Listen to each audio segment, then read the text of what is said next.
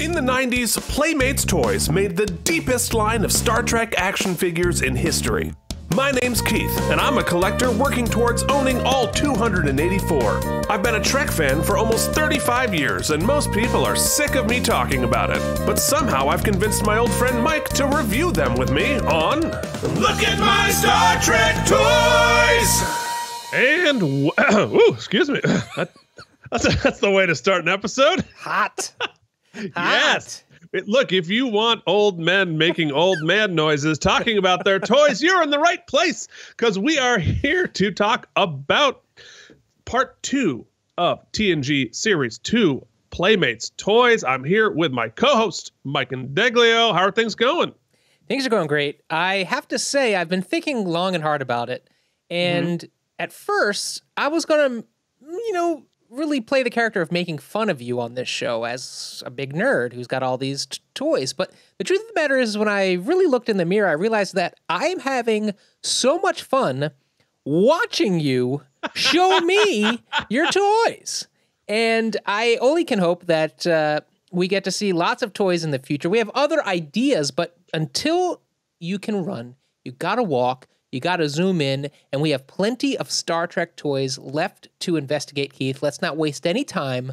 Let's jump back into that TNG Series 1. Okay, TNG Series 1. We are now up to figure number 6015, Geordi La Forge. It is the first LaForge. Look at that. Now, if you remember last episode, I mentioned that there were earlier versions of this uniform that had seams down the front. And if you look at the screenshot we have here of LeVar Burton performing Geordi La Forge from season 3, episode 6, Booby Trap, you can actually subtly see the seams down his chest before they deleted them. Not flattering, though. Not flattering at all. I'd look better in that than anything form-fitting. I don't At know, least form-fitting so much. It looks ambiguous up there. Yeah, I guess maybe the material. I'm not. It's very. He looks like he's wearing. He's like underdressed. Like he's got 6 shirts on underneath there. Yes, well, and I think that's part of what the seams were trying to do is get rid of that. I believe they switched to a thicker fabric, which would allow less wrinkling. I don't know that for sure. But interestingly, he does have the collar there. I mentioned last episode that they added the collar later. Maybe that was just nonsense, and maybe 10,000 people flamed me on it. We'll see. We're talking to the past. Okay, so the figure itself, pretty standard Geordi figure, but you'll notice there, of course, Geordi wears a visor in order to see. And one of the things that happened with this toy initially was it was a removable visor. Interesting. And they quickly learned, oops, that's a choking hazard. So after they the first run went out, they glued them all down. And so the visors were not removable. But I do believe that if you decide to pull it off anyway, you will see that his eyes have been painted white like Geordi's eyes are on the show. So if you want to mess up your toy, take a look. We'll see. And you'll see him on eBay where they have been pulled off. Yeah, so what do you think? Geordi here. Geordi's awesome. One of my favorite characters. We're going to look at his butt for a while. Oh, is he paused? Well, speaking of, that's my favorite. Your favorite is Geordi's butt? I think I speak for everyone when I say that. Fair enough. You had mentioned it earlier. I thought it was interesting. I'm sure this is no new fact for fans, but I thought I always wondered what a challenge it was to act without being able to express with your eyes. But you were saying how it actually turns out that maybe his eyes are obscured to us, but it actually wasn't that difficult for him. He could see perfectly through that. That was... Yeah, well, the acting challenge was not seeing, because everyone, when we were kids, would put on like our mom's like hairband and like headband thingy and look through it, and you could actually see there are little holes in there, so you could see fine. Little did we know that that's basically what they used to create this, at least initially before they built it. And so he could see just fine. The acting challenge, and we're both actors, is that the audience can't see your eyes. And so much acting is done through the eyes. And so LeVar Burton was given a really interesting challenge, difficult challenge, to act without us seeing his eyes. So all of his emotion had to come everywhere else. And I mean, LeVar Burton is a tremendous actor and was able to do it. And I think it's a very, very interesting element to add to the character. I've been noticing too that the piping on the little cutout of their boot situation on their pants has alternated from character to character. We got a yellow piping accent here, and I've seen a red as well. Well, it's going to match the color of the main uniform. Now, in Star Trek, each division has its own color. So the yellow or gold we're seeing here is security and engineering, whereas red is command, and the teal blue, depending on your color settings on your television, is the science and medical. And do we know, can you tell me the accoutrement that accompanied Geordi in his character here in Series 1? Well, he had, the usual stuff. He didn't have a little, he didn't have his tricorder holder, which is ironic because he's probably the one most likely to use it. But, he came with all the usual stuff, his phaser and various plastic nonsense. I think I have an unopened Geordi somewhere, but I'm not going to go get it. I'll check it later. Let's move on now and talk about 6016. It is time to introduce Counselor Deanna Troi, played, of course, by Marina Sirtis. And this is one of many outfits that Deanna wore throughout the series. She was a Starfleet officer. She was actually a lieutenant commander at the beginning. So she actually outranked most of our characters. But after the pilot, where she wore this weird uniform that was she never wore again. You saw it in the background of a couple of scenes in the season 1, but that was it for her. But she wore a whole bunch of these sort of civilian outfits through most of the series, of course, until she, in Chain of Command, was forced by Captain Jellicoe to put on her regular Starfleet uniform, which was something that Marina wanted and I thought was great for the character and the part, because they were sort of portraying her as the va-va-voom sexy character. And you'll notice here on the figure the absurd amount of weird makeup they put on her. And, of course, all of her outfits were low cut cleavage and such. And it was, it wasn't the best look for that character. It took them a while to figure out what to do with we are going more, the paint job, not great. Maybe the hair helps with the likeness. The paint job kind of overdid it when we compare it to the character. It looks ridiculous. Yeah, it's a little crazy. It's not the best, but at least they got her hands under control. We've seen some oversized hands on the other characters, but it seems like they got it here. Not the greatest likeness, but no, they gave it a swing.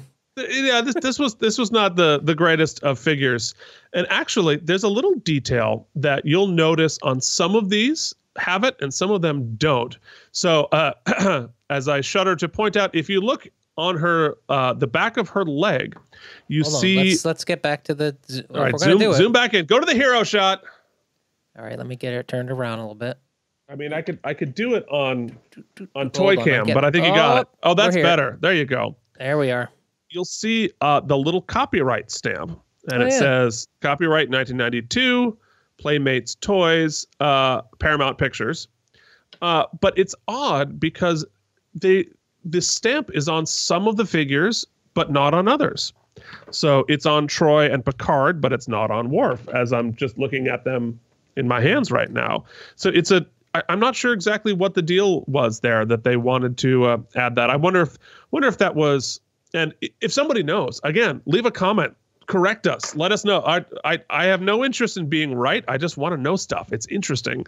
So I wonder if the first run of them had them, and then they decided, nah, and So the figures that I have that were from the first set might have had these copyright things. Also, I'm curious as to whether it's in the prototyping phase or in the detailing phase. Like, at what point did they decide, like, we got to give their, like, right below their butt cheek, we have to crease the pants. Right? Yeah, and it's true of all of the figures. All of them have that. Then, well, because you have to, bend the legs.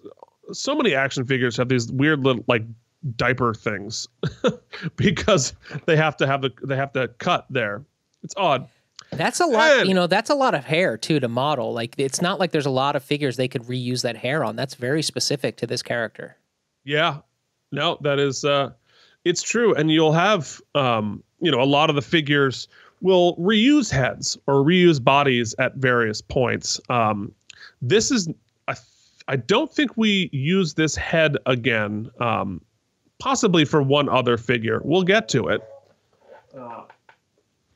But can I share with you what will be a blasphemous comment to not only Star Trek fans, but to theater fans and just fans of talent for years, not in my adulthood, but in my adolescence through probably too late. I should have known this earlier. When does our adolescence end? Yeah, fair. Do you know that I often confused Marina Sirtis with Patti LuPone? With Patti LuPone? Isn't that literally insane? Oh my God. Now, there is such a small subset of people watching this that are going to understand that. Yeah, but that Venn diagram, those people on that center ellipse. You are the musical theater Star Trek geek, of which there are many of us, for sure. That's really funny. Bizarre. I used to, when I was very little, I used to confuse Dan Rather and Ronald Reagan. Because it was like, it's like an old white dude talking on TV. Yeah. It seemed like a thing. Anyway, let us move forward. Now, at the back end of Series 1, we start getting into the weird stuff. And that is, we're going to start with 6051, the generic Romulan. So, Mike, what do you know about Romulans? They're bad, right? That's the bad guy? They were typically the bad guys, yeah. They love a squared off shoulder. They're very B. Arthur. They basically cut they take a couch from the 90s, they cut out the bottom, and they just put it over themselves. They've got a Vulcan-esque quality to their design, some would say. Yeah. Yes. The straight bang, the sort of V'd forehead, the ear. So I'm imagining if I delved deep into the lore, Keith, there's some crossover there. Yeah, I'd imagine. Yes, indeed. They are sort of sister races. So, there is a lot of. But I can tell you, we've gone back to the cargo short design, the cargo pant design, but that jacket is really the showpiece here. The detailing is splendid, save the little falcon. Oh, no, it's there. It's just the coloring is different. Talk to me about this figurine. Yes, so this was the first of the generic alien figures, where this isn't a specific character. It's just a Romulan. Now, the first time we saw Romulans on Next Gen were actually in the season 1 finale, where one of the two Romulans we met was played by Mark Alaimo. Of course, fans know it's Gul Dukat. Was one of the first Romulans with Anthony James. And they also, in that first appearance, wore these black sashes, which they sort of got rid of. What we're seeing here, both in the figure is and on the screenshot, and this is from season 3, episode 10, The Defector. This is what we came to know as sort of the Romulan proper of Next Gen. This is a character played by James Sloyan. So this figure is similarly based on that. There was another episode that had a younger Romulan that this looks a little bit more like. But yeah, I mean, they were interesting foes, and certainly we're going to get to it next because the Next Gen had to take a hard left on who the nemesis were going to be, because the Ferengis didn't really pan out. So while we're doing it, why don't we hop over to the Ferengis? Let's take a look at 6052, the generic Ferengi. Uh-oh. Ooh. Oof. Woof. And Yowza. That looks like Orko from He-Man a little bit. We got an Orko vibe. It's short. The boots are something special. I mean, they went all out when it comes to detailing. I'll give you that. Yeah, boy, they went all out with the design here. And so again, the fans are going to know all of this, so I apologize for repeating myself, but the Ferengi were supposed to be the main villains of Next Gen. In season 1, they set them up to be like these scary, tough guys, and the ships were powerful. We'd never even seen one before, and what's going to happen? And it built up. And then we saw the Ferengis, and it's not even so much the makeup as the performances. They were these ridiculous, hoppy, idiot gerbil people, and so it was bad. It was real bad. However, don't they go back to the well, though, in another series as one of the main cast members? They sure do. In fact, if you hop back over to the 2-shot, you'll see that one of the first Ferengi that we ever see in all of canon, the one there, that's played by Armin Shimmerman. Oh, is that the guy? Of course, played Quark on Deep Space Nine. And tremendous actor, tremendous character. And what they did with the Ferengi is they were like, oh, wait, these people aren't scary, but they might be funny.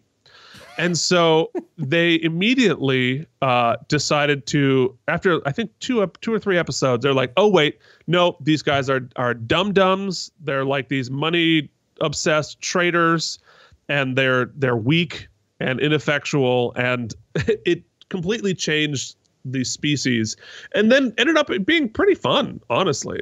Like for something that started out so lame, they found a way to make it fun, and a lot of it was Armin Shimmerman's performance as Quark.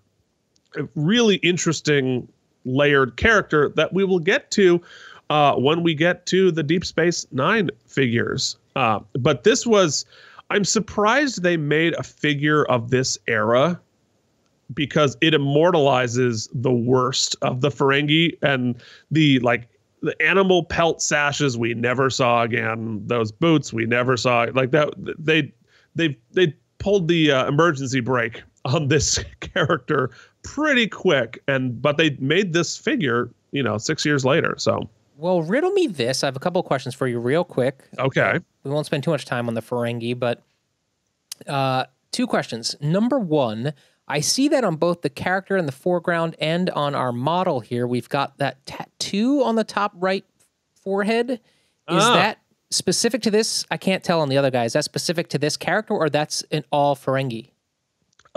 This was a thing that I'm pretty sure, and again, correct me, folks, but I think this was the only time they had that detail. Interesting. And I don't even know if the other Ferengis did.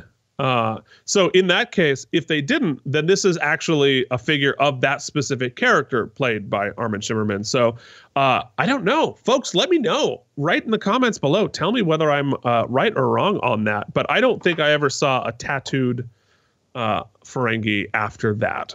And then in our next part of our new segment, Teach Mike About Trek. Teach Mike About Trek.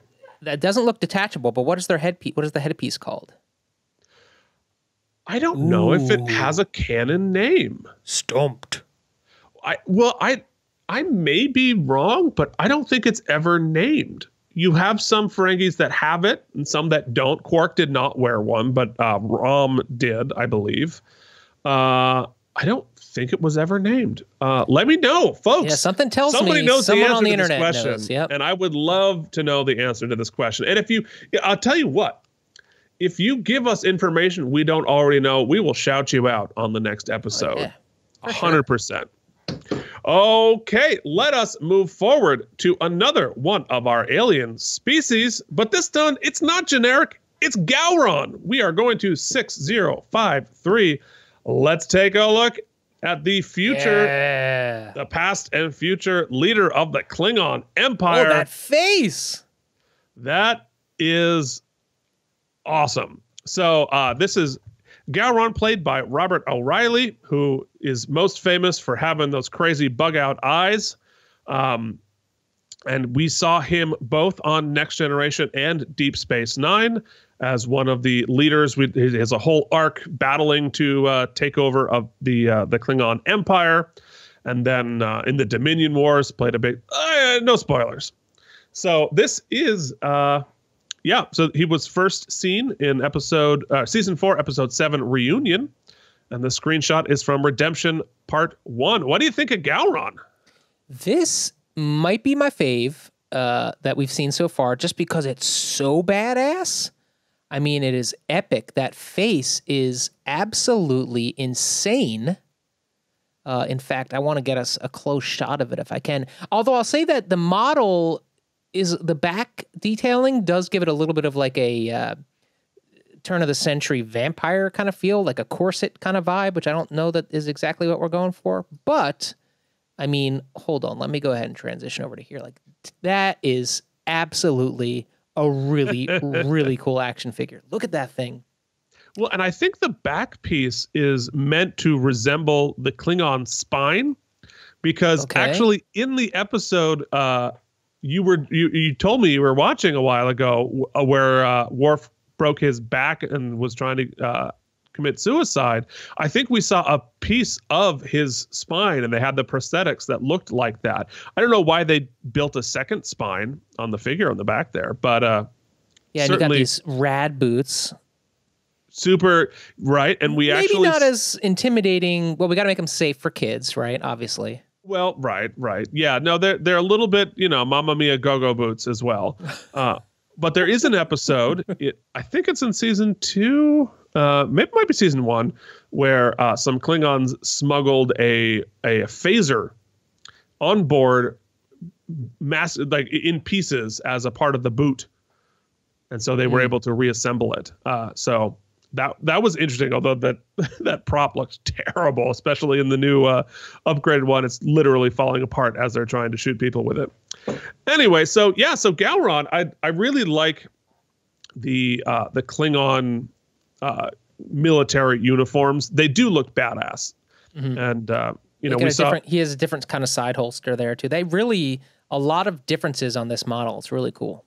Yeah, and I know that there are various versions of this particular figure that have that red stripe. I think it is in other colors, in other versions of the figure. In fact, just weird detail that with a lot of the accessories, what do you call them, like boops and tidbits or whatever that are in there, boops and goobles or whatever, right? Bits and goobles, exactly. That they would frequently come out in different colors. So in order to save money, obviously they weren't painting most of them. So if you cut back the toy cam. Toy cam's gone. Oh no, we lost toy cam. Uh-oh. Now we're doing it live. Keith's going to work on toy cam. I'm going to... Oh, here we go. I got it. Oh, okay. Well, that's me. That's you. That's not toy cam. You'll note that most of the figures are all the same color with stickers on them for the detailing here. So this is Troi's stuff. And we go back to Riker's and it's all gold. So they would frequently swap out the colors. And I don't know if that was a money-saving thing, like, oh, we got a whole vat of green. Let's do all the things in green for a while. But there really wasn't a lot of rhyme or reason as to what color the cheap plastic pieces were. All right. Well, talk about costumes made of cheap plastic pieces that turned into awesomeness. Let's go to the last figure of Series 1 of Next Gen 6055. We've all been waiting for it. It's the first generic Borg. Yeah, that's so close to the Terminator, I can't stand it. These guys are obviously the most legendary nemesis for our heroes on Next Generation. We first saw them in Season 2, Episode 16, Q Who, But of course, we know them from what is widely considered the greatest 2 episodes, 2-parter in Next Gen history, and maybe the greatest cliffhanger in television history. Fight me. The best of both worlds, where the Borg come and attack. It sets up a huge arc for Picard. It sets up the best of the Star Trek movies. And of course, it had to be immortalized in a kick-ass action figure here of a generic Borg. The last thing I'll say about it is I normally will credit the actor involved in this, but almost all of the Borg were background actors. They were non-speaking roles. And so they were not credited, and they were not, they didn't even get an under 5. They did not make much money. They had to eat at a different craft service table. Yeah, seriously. And so they were, there's only, in the Next Generation series, other than Picard, when he is assimilated, there's only one Borg character speaks as a person. I think it's Hugh. Correct me if I'm wrong. So, but you need an army of generic Borgs if you're going to play with your action figures here, right? So I've got a couple of thoughts that maybe you can clarify for me. Yes. Number 1, this is one where I'm a little disappointed. I wish that the figure was as cool as the screenshot there. Like, here's a couple of examples. Number 1, you can redeem it if you tell me that you could detach his arm and there was other pieces. There sure as hell were. Okay, then I'll allow it, because I feel like that's a little bit underwhelming, that little piece there. Yeah, there are several other pieces that you can swap that out. I've never been able to actually do it without breaking it. I don't know if it's a right. I don't know if that's a function of being too old or the figure itself being too old. But yes, in fact, this one came with 3 or 4 different options. Okay, so I'll allow it. And then number 2 here, and this you can clarify for me. Again, you'll see on the right, this is what I think of when I think of Borg. No emotion, right? Because they're all part of that collective. But yet on the figurine, you're going to see here, if I can get a little zoom-y, they've given him a very stark, almost he looks all pissed off, yeah. Yeah, like, I'm mad. I'm so mad. I have individual feelings, even though that's besides the point, right? That's right. Yes, he should be given a more blank expression, but I don't know. He might have just been a cranky. He might have resting bitch face. He might just be a cranky guy. Of our short YouTube show that we've just started, this is the best side by side we've had yet. Here we go. That's pretty close. That's true. The eyepiece is flipped, but other than that, it's pretty good. It's a pretty cool. It's a pretty cool figure, and what we will find as we go through the series is that obviously designing the model on the Borg was pretty expensive and pretty difficult. There's a lot of details. So when we fleshed out the Borgs and we got more of them, they're mostly just repaints of this one. Oh, interesting. Okay. So we're going to have one that's like, the metallic version and the blue version and the whatever. We do get a great hue, and we do get a great Locutus, and then another repaint of a Locutus, whatever. Anyway, so what were your general thoughts about Series 1 of Next Gen? If you were, let's go back to 1992, 12-year-old little Mike and Deglio. What you walk into the toy store, what are you feeling here? Well, that's actually a good question, because obviously there's a few different markets, as you said, for each of these toy lines. There's the collectors, which is, obviously a big piece of it, but there's also exactly what we just talked about earlier is kids walking right to that toy aisle looking for cool figures they want to buy. Because some people, like this guy, mixed and matched, and they all wrestled together in the same Universal Wrestling Federation. All right? Yeah, of course. I'm always looking for guys who jump out with unique designs that I think could be great bad guys in my universe or superheroes, right? as a non-Star Trek guy, I'm kind of getting past. I'm not jumping to Picard, even though he looked cool in his jacket. I'm jumping to Gowron, right? Gowron, yes. Gowron. Don't come at me. I've made it clear I'm not a Star Trek guy. I can feel the comment board just filling. You know, Keith and I do another podcast, and I say a lot of stuff on the internet that I probably shouldn't say on the internet. Yeah, it's true. But the one thing I will not do is try to offend any of the Star Trek Legion. I'm being serious. I don't want any of that. I think that figure is awesome. I'd have snatched it up in a heartbeat. I thought the Borg equally cool. I'd want both of them. I was into bad guys. Those designs were really unique and cool and colorful. Yeah. And I also liked cool little doodads and baubles, which is I'm just trying to come up with something that sounds right. So we don't edit, folks. We don't edit. These toys do jump out at me, although I wish the doodads were cooler. Like you said, they seem to just be kind of stock, all colored, and like they got just pulled from a press mold. So I'm a little disappointed in the doodads, but something tells me that maybe they'll get a little more intricate. Or they won't. Or they won't, and you can tell that I'm just making this up as I go along. Yes, indeed. Okay, folks. Well, thanks so much for watching. Do the annoying thing. We're going to do it. Oh, God, here it comes. Please like and subscribe. Smash would really help us. Smash the like and the subscribe. We will be back. Set phasers to subscribe. Oh, no, I just unsubscribed from our own pod. It's not a podcast. What is this? A video thing? I don't know. We're doing a thing. Check out, while you're at it, if you like this, we do a whole bunch of other stuff. Below are links to our podcast we do together about the practice. And, I've got an album. I've got some books. I've got a whole bunch of stuff out there.